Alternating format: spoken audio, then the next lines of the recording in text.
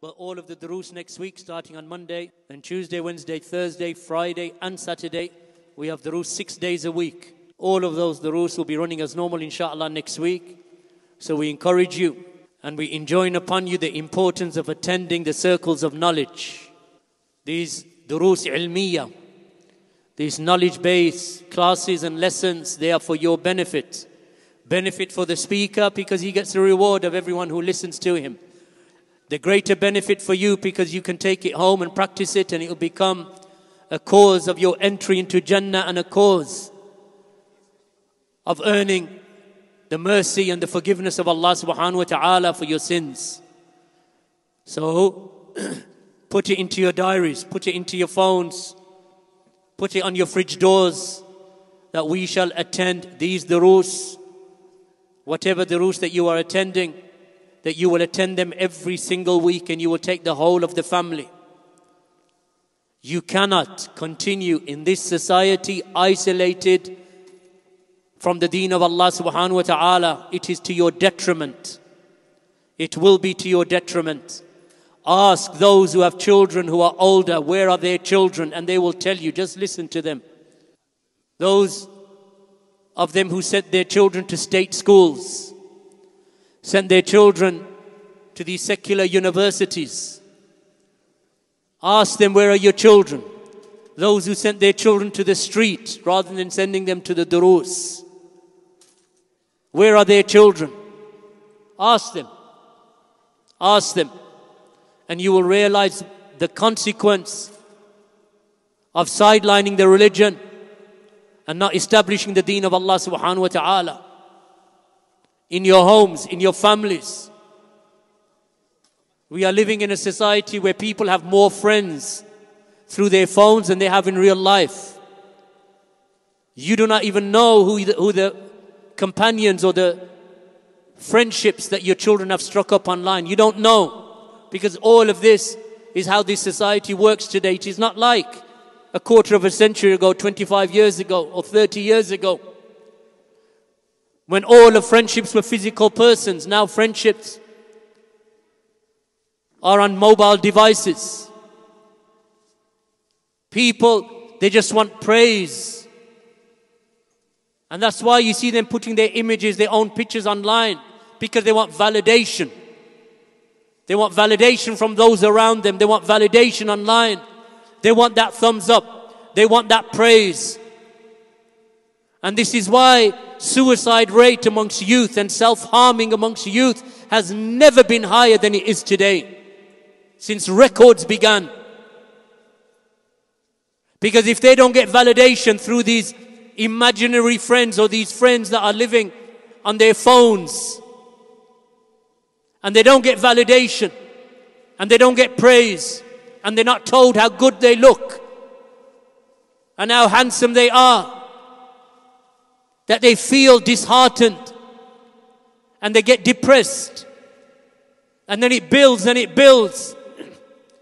And this is why suicide rates amongst youth are so high, because we haven't, and our communities and our Muslim brothers and sisters haven't cultivated their children sufficiently in the duroos ilmiya, in the knowledge-based circles. They are not studying Thalathul Usul. You haven't taught them the 3 fundamental principles of Islam. You haven't taught them Kitab, because you can't teach them, because you can't give what you don't have. But you don't bring them to the duroos to sit with someone who can teach them. They don't know the names and attributes of Allah. They don't know about the qadr of Allah. They don't know how Allah subhanahu wa ta'ala shares the rizq amongst the people and divides it, because you haven't paid attention. And when you do wake up, it's too late, because now your child is 14 and 15 and he and she don't want to listen to you. They don't want to listen to you because there's a louder voice in their ear, and it's louder than mom and dad. And that is the voice of society, the voice of the establishment, the voice of social media. Why do you think they take pictures of themselves? A person who takes a picture of themselves and then puts it on his social media or on her social media and then replaces it every week. They're looking for validation every week. And if they don't get it, they get depressed. These are people who love who want to love themselves. And in fact, they love themselves. The Deen teaches us to have humility and humbleness.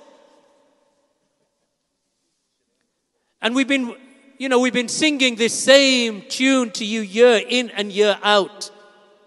Yes, our duroos are getting bigger. Yes, we do have, 6, 7, maybe 800 who are sitting in duroos. But compared to the population of Muslims that we have in this city and in the United Kingdom as a whole, it is a minuscule amount. It's not numbers that we seek, but we do want their salvation. It's not that we want to increase our numbers. By increasing our numbers, somehow, we're all going to get richer. No, because you don't. Someone listening to your dars doesn't give you wealth except for the wealth of the akhirah. But these duroos, they are good for the people. They are good for society. They are good for the community. They are good for families.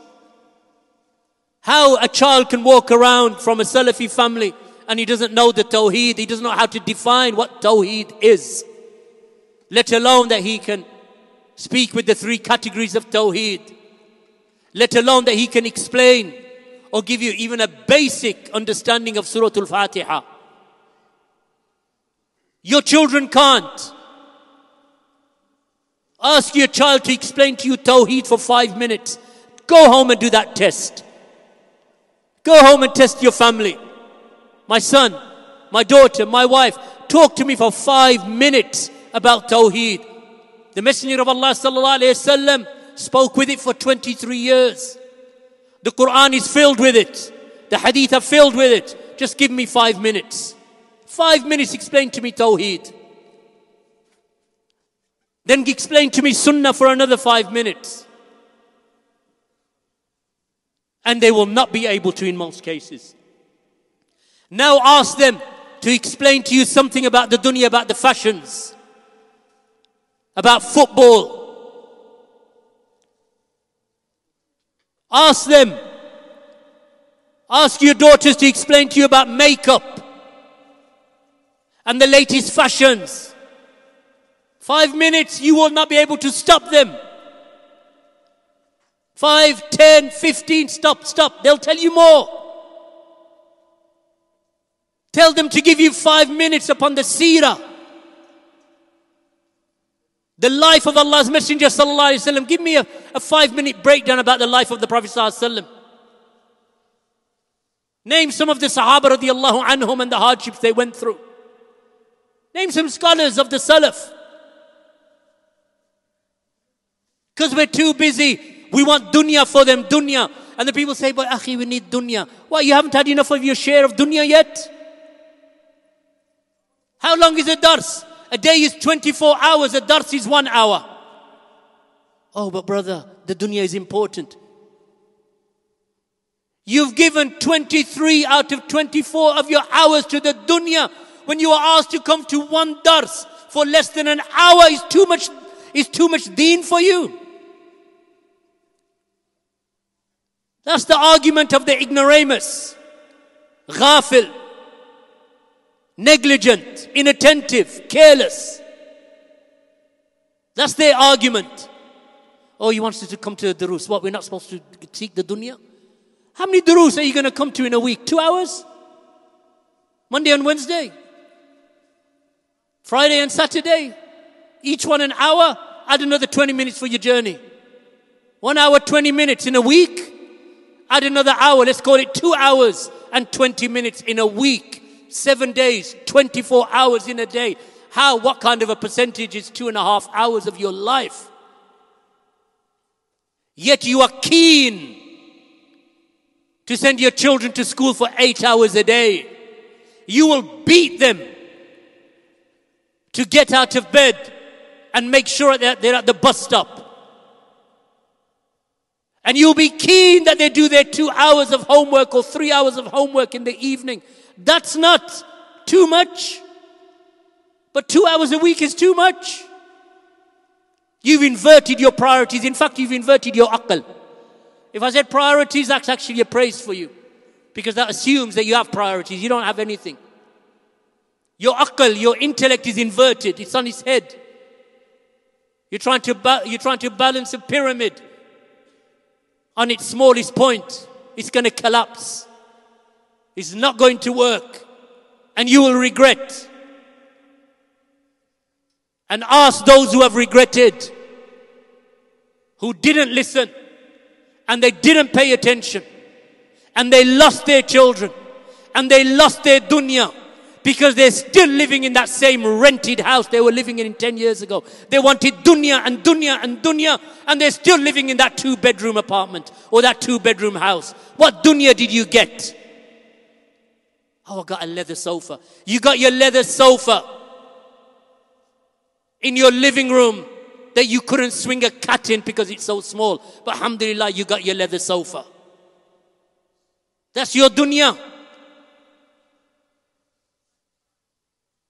That's your dunya that you're chasing. 10 years, 15 years, 20 years of chasing the dunya. 20 years of putting your children through the education of Caesar. 20 years, 15 years, or even 10 years, 5-year primary, 5-year secondary, then 5-year in college and university, 2 and 3. 15 years of education, and you're still in the same house. Why? Because your rizq was written for you, but you didn't realize it. And you thought maybe if I strive and I strive, I'll get more dunya, but you didn't come to you because of the fact that you are still where you were 15 years ago. But maybe that 32-inch plasma has turned into a 42-inch plasma. That's your dunya. The iPhone 3 that you have is now an iPhone 11. That's your dunya. You think that you've achieved something. You lost your deen and you lost your dunya. This is the reality of what happens when you don't use your aql. Because Allah has given you intellect. All you have to do is do a simple calculation. I work in this life and I get everything in the hereafter. I destroy this life and I've destroyed my hereafter. How hard is that formula? Easy formula.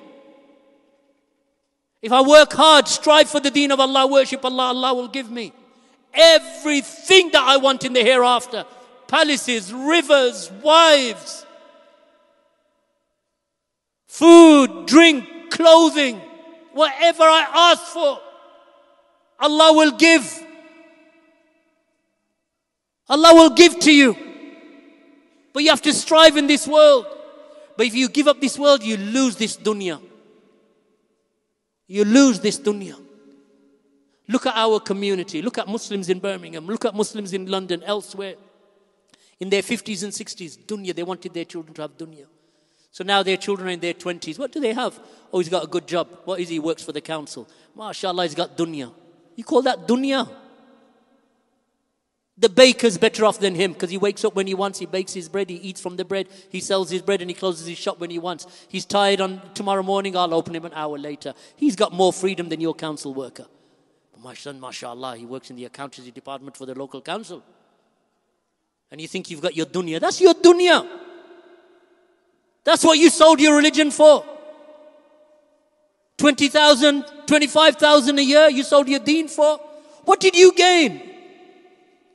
Oh, my car's automatic and 3 years old now. That's what you've gained. That's not dunya. You haven't gained anything. You think you've gained. That's not a gain. That's not worth selling your religion for. At least the Yahud did it for something. They got their dunya. They got their palaces. And they sold their religion for a small price.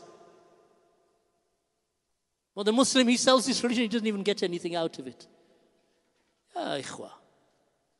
Where's the uqul? I'm not telling you. I'll tell you exactly what the Prophet ﷺ said. Strive for the dunya in moderation, for that which was written for you will come to you. You strive, but in moderation. You don't sacrifice your religion to grab hold of the dunya. Barakallahu feekum. Allah subhanahu wa ta'ala guide us and guide our families and our communities. Walhamdulillahi rabbil alameen. Wa sallallahu ala nabiyyina Muhammad wa ala alihi wa sahbihi ajma'in.